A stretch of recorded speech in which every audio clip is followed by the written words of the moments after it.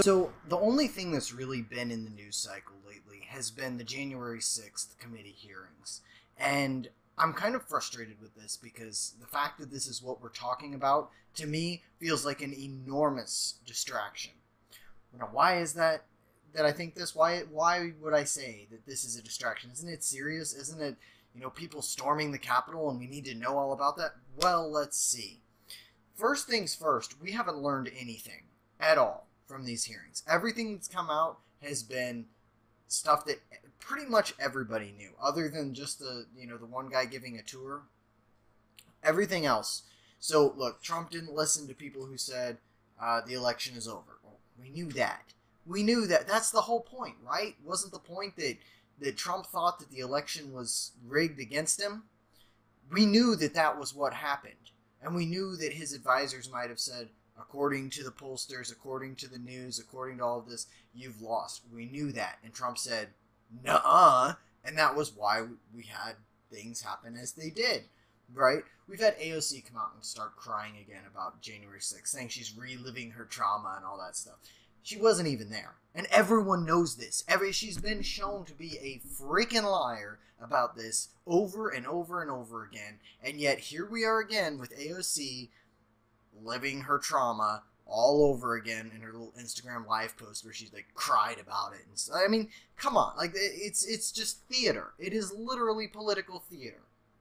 They've revisited the whole insurrection thing. They've talked about cops being killed when we know for a freaking fact no cops were killed.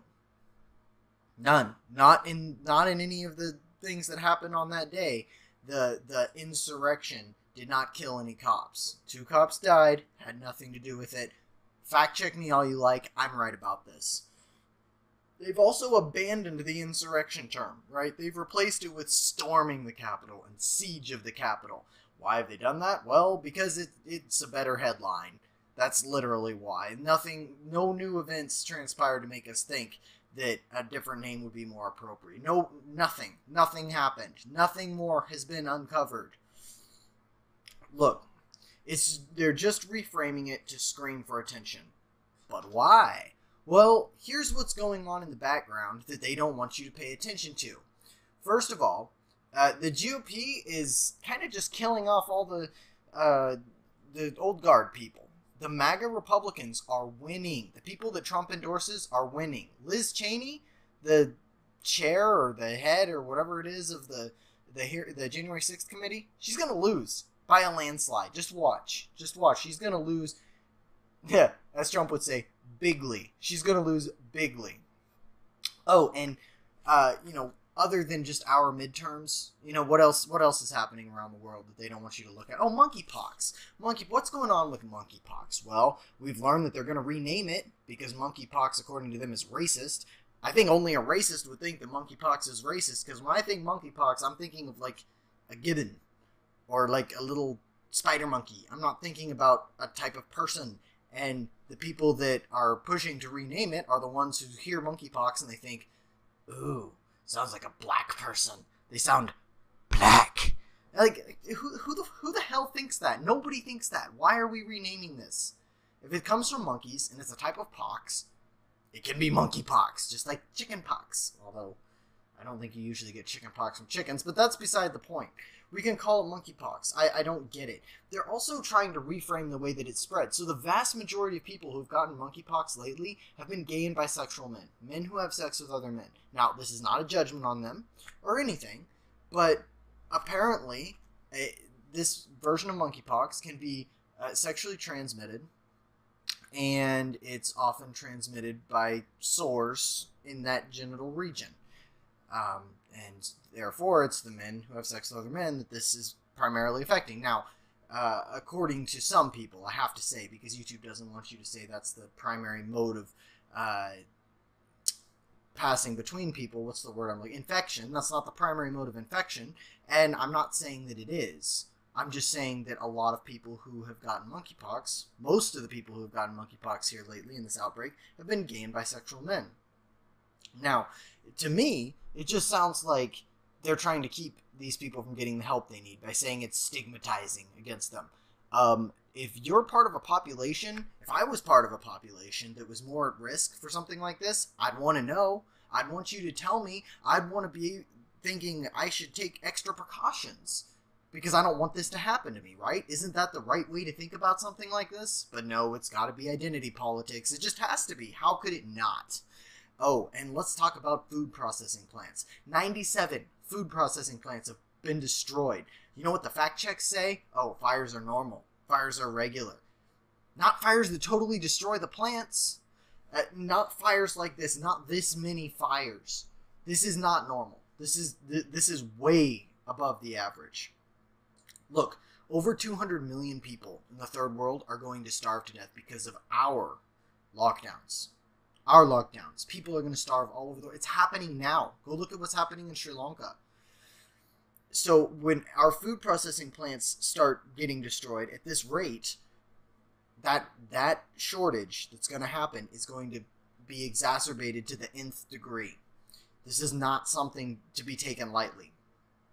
Oh, and we haven't even seen, we've seen groceries go up, right? Groceries have gotten more expensive. General Mills raised everything by, 15% this year. Our meat has gotten ridiculously more expensive. I think the cost of living overall has gone up by, I think it's like 8% right now. Like, it's like $3,000 for the average household. That's how much extra they're going to pay in cost of living. But we haven't even seen the effects of the food shortage yet. All of these costs that we've been incurring, those are coming from the cost of fuel being driven up. And so since transporting things in trucks and boats is going to take more fuel with the price of fuel going up, we're having to pay for that. That's all we've seen so far. We're going to see the food shortages hit, and then things are going to get way more expensive. And then, what's even greater than that, we're going to see the results of the fertilizer shortage that's been going on. Because of the conflict in Russia, here in the West, we're having a shortage of fertilizer, which means our crops are going to have issues. They're going to have trouble planting. We're going to have lesser yields, and so on and so on and so on. So that's just going to compound the problem, and the food crisis will just get worse, and people are going to start struggling. People are going to get violent, and people in the third world, I don't think it's going to kill people here in the U.S., but in the third world, people are going to die because of this. We're going to keep our food for ourselves. Oh, right, and here's another thing. They're doing this because they don't want you to think about Ukraine anymore either. The only things you're hearing from Ukraine, by the way, are Ukraine victories and calls from Ukraine for more help. Do you know what's really happening in Ukraine? Ukraine is getting killed. Russia is winning. The proxy war that the West has put on against Russia is failing. And they don't want you to hear about that. The West just sacrificed a ton of people in Ukraine under the guise of, we support Ukraine, we want them to fight, we're going to send them all these things, knowing full well what was about to happen. Russia's grinding them down. Russia's going to win. That's just the way it is. Now, I'm not saying that Russia should win. I'm not saying Russia is right. I'm just saying, objectively, Russia's winning this war.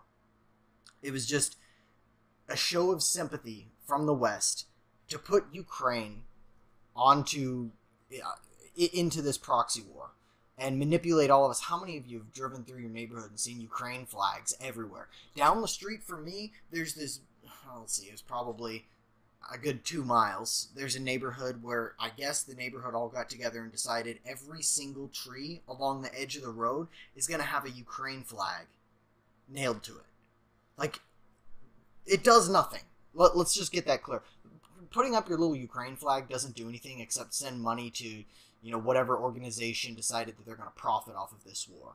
And the billions and billions and billions of dollars that we've been sending for weapons is just poured down the drain. That money could have been used to help address the issues the domestic issues that we're having, the baby formula shortage, the issues at the border with 3 million illegal immigrants getting ready to storm across. It could have been used to help address the gas prices that we've got. We're about to hit $5 here where I live in Kansas City. It's crazy. It's absolutely crazy the way that this is going. And the January 6th committee hearing is nothing but a last-ditch attempt to play on the hatred of Donald Trump to mask the failures of the Biden administration. That's what it is. It is a distraction. Nothing is going to come of it at all. There's going to be a bunch of people that say some things, and they're going to be like, oh, Trump this and Trump that. But you know what's going to happen? All the people that like Trump are still going to like Trump. And all the people that are going to vote for Trump are going to vote for Trump. All of the people that supported him before, and then half of the ones that didn't, are going to support him again. Trump will run in 2024, and Trump will win in 2024. And I think that right about now, the Democrats are starting to realize that with the outcomes of these primary elections.